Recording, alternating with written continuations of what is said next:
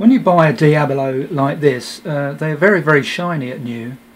So what's a good idea, so you can see them spin better, is to actually place some stickers around the outside of the Diabolo.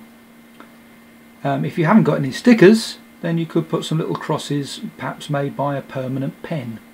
But by having those on the sides, when it actually spins, you'll be able to see it spin much better.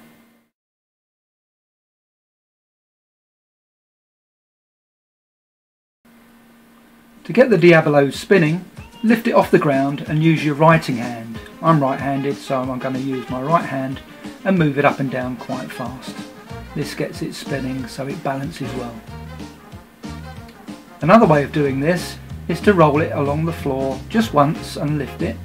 And again, using your writing hand, move your hand up and down fast so it spins. Once it's spinning, we can do what we call the whip and then start some easy tricks.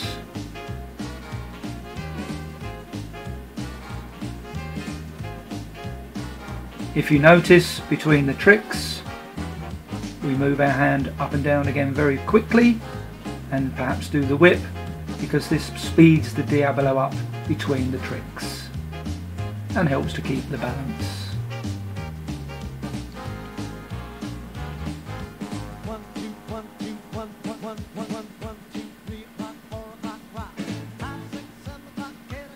And to finish, this is called the elevator. It's a lovely one to finish on.